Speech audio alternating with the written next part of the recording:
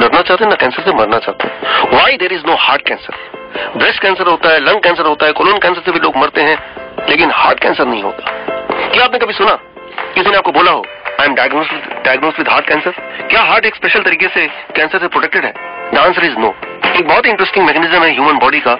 अगर वो मैकेनिज्म समझ जाए तो आप ये समझ जाएंगे कि हार्ट में कैंसर क्यों नहीं हो सकता, और आप ये भी समझ जाएंगे how you can protect yourself from cancer. Let's try to understand the mechanism.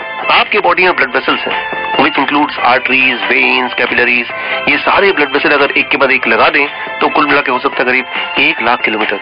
इसी ब्लड वेसल में ब्लड फ्लो होता है और ऑक्सीजन का ट्रांसपोर्टेशन होता है, न्यूट्रिशन का ट्रांसपोर्टेशन होता है। लेकिन आजकल का जो लाइफस्टाइल है, जो खाना पीना है, उसकी वजह से कभी कभी ब्लड वेसल्स में, आर्टरीज में या फिर कैपिलरीज में कहीं कहीं ब्लॉकेज आ जाते हैं। जहां जहां ब्लॉकेज आते हैं वहां सप्लाई या तो कम हो जाती है ऑक्सीजन की, न्यूट्रिशन की, फूड की, या सप्लाई पूरी तरह से रुक जाती है जब ब्लॉकेजेस 100% हो जाते हैं। और जैसे ही वो सप्लाई 100% रुक जाती है तो आसपास के सेल्स जो कि उस ब्लड वेसल पे निर्भर थे फूड के सप्लाई के लिए, ऑक्सीजन के सप्लाई के लिए, न्यूट्रिशन के सप्लाई के लिए, दे स्टार्ट स्टार्विंग, और वो भूखे मरना शुरू कर देते हैं। अब वो सेल्स जिस भी ऑर्गन को बिलोंग करते हैं वो ऑर्गन धीरे धीरे कमजोर पड़ने लगता है। अगर वो organ is lungs then it becomes lung disease.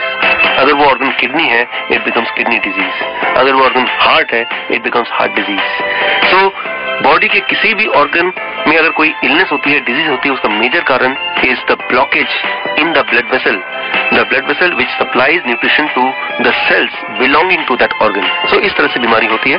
और 80% केसेस में जब ब्लॉकेजेस होते हैं तो आसपास के सेल्स मरना शुरू करते हैं। लेकिन हम में से 20% ऐसे लोग हैं जिनके बॉडी में इसका ठीक उल्टा होता है कि ब्लड वेसल 100% ब्लॉक्ड हो गए और उसके आसपास के सेल्स दे स्टार्ट स्टार्विंग। वो उनको सप्लाई रुक गया ऑक्सीजन का, फूड का, न्यूट्रिशन का, लेकिन वो सारे सेल्स ने डिसाइड किया वी विल नॉट डाई, हम मरने नहीं वाले। रादर उन्होंने मिलकर एक षड्यंत्र रचा कि हम चोरी करेंगे फूड एंड न्यूट्रिशन आसपास के सेल्स से, आसपास के और ब्लड वेसल से। इस प्रोसेस को बोलते हैं मेडिकली एंजियोजेनेसिस। मतलब एक चोर रास्ता वो बनाते हैं वो सेल्स, क्योंकि उनको सप्लाई बंद हो जाता है, they make a new road, एक रास्ता बनाते हैं, एंजियोजेनेटिक पाथ बोल सकते हैं, और उस रास्ते से वो चोरी से न्यूट्रिशन एंड ऑक्सीजन चुराते हैं and they keep themselves alive. अब प्रॉब्लम यहाँ पे क्या है? प्रॉब्लम वही है जो चोरी के साथ होता है। मान लीजिए यूनिवर्सिटी का छात्र है और उसके पास पैसे नहीं है फीस भरने की, वो डिसाइड करता है मुझे किसी भी कीमत में पढ़ना है, पैसे जमा करने, फीस जमा करनी है। ही decided to Rob the bank. वो बैंक लूटने की ठानता है। अब वो बैंक लूटने जाता है, उसको सिर्फ 10,000 रुपए फीस की जरूरत है, लेकिन जब सामने खजाना देखेगा तो वो क्या करेगा?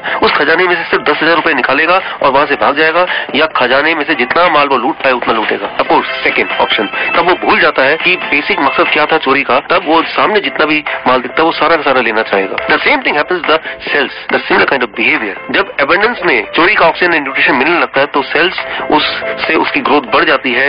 They started growing very very fast, faster than rest of the body, and that is how the tumour develop. ये है फर्स्ट स्टेज ऑफ ट्यूमर। और एक स्टेज आता है जब ग्रोथ इतनी बढ़ जाती है कि वो जगह कम पड़ने लगता है, they start struggling for space. और ऐसे में वो उनमें से कुछ ट्यूमर सेल डिसाइड करते हैं माइग्रेशन, मीन्स ब्लड के through they will flow to other organ और वहां जाके रहेंगे, और वहां भी उनका बिहेवियर यही होने वाला है कि चोरी के न्यूट्रिशन से वो उनकी ग्रोथ बढ़ने वाली है। They will become tumour in those organs. लेकिन हम में से ज्यादातर करीब 90% लोगों में एक मैकेनिज्म है जिसे कहते हैं इम्यूनो एडिटिंग। इस मैकेनिज्म को एक्सप्लेन करने के लिए मैं एक एग्जांपल ले रहा हूँ। इमेजिन कीजिए आपके घर में कोई डोर नॉक करता है और दरवाजा खोलते हैं तो सामने एक स्ट्रेंजर नजर आता है। वो आपको बोलता है कि मुझे एक रात यहाँ रुकने दीजिए, डॉक्टर विश्वरूप ने मुझे भेजा है। आप मेरे अच्छे दोस्त हैं, आपको लगता है कि भाई डॉक्टर विश्वरूप का दोस्त है तो मुझे उसकी हेल्प करनी चाहिए, लेकिन आप श्योर नहीं कि ये सच बोल रहा है कि झूठ बोल रहा है। तो आप क्या करेंगे? उसको ड्राइंग रूम में बिठाएंगे और चुपके से एक फोन मुझे लगाएंगे ताकि ये वेरीफाई हो जाए कि ये करेक्ट सही बोल रहा है कि नहीं। सो सिमिलर मैकेनिज्म होता है हमारे ह्यूमन बॉडी में कि जब भी ऐसा स्ट्रेंजर सेल्स किसी और ऑर्गन से माइग्रेट करता है किसी और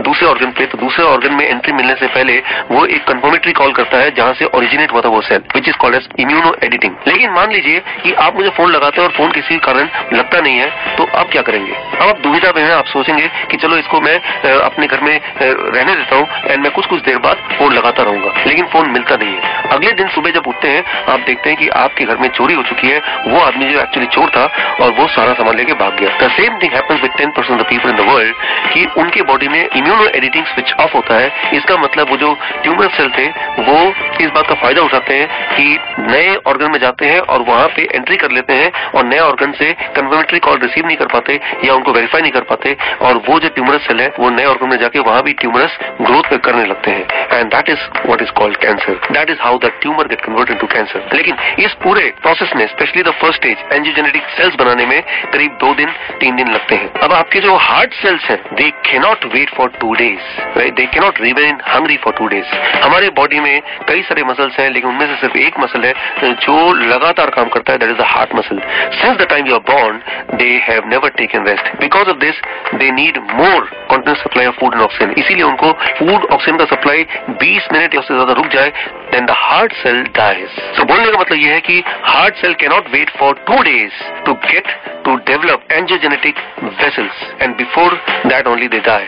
सो यहाँ कंक्लूजन ये है that heart cell do not get a chance to get converted into cancerous tumor. Before that, they die of starvation and that is what is called heart attack. तो यहाँ पे आपको एक बात पता चली, चाहे वो कैंसर हो या चाहे वो हार्ट डिजीज हो या चाहे वो हार्ट अटैक हो, चाहे वो ब्रेन स्ट्रोक हो, चाहे वो किडनी फेलियर हो, there is one common cause of all this illness, that is blockage in the blood vessel near that organ. अब इसका क्योर क्या है? मेडिकल साइंस में दवाइयों में कोई क्योर अभी तक नहीं आया है, लेकिन हाँ अगर किसी भी तरह से ब्लॉकेज आप हटा पाए, खत्म कर पाए, तो कैंसर रिवर्स हो सकता है, हार्ट डिजीज रिवर्स हो सकता है, किडनी फेलियर दोबारा ठीक हो सकता है। तो सवाल क्या है? Important question is how we can clear the blockage. इसके जवाब के लिए मैंने अभी एक वीडियो बनाया था कुछ समय पहले, how to protect yourself from heart attack and heart doctors. वो वीडियो अगर आप देखेंगे you will get the answer of this question. अगर वो वीडियो आपने नहीं देखा, please go through that video and also go through my book heart mafia.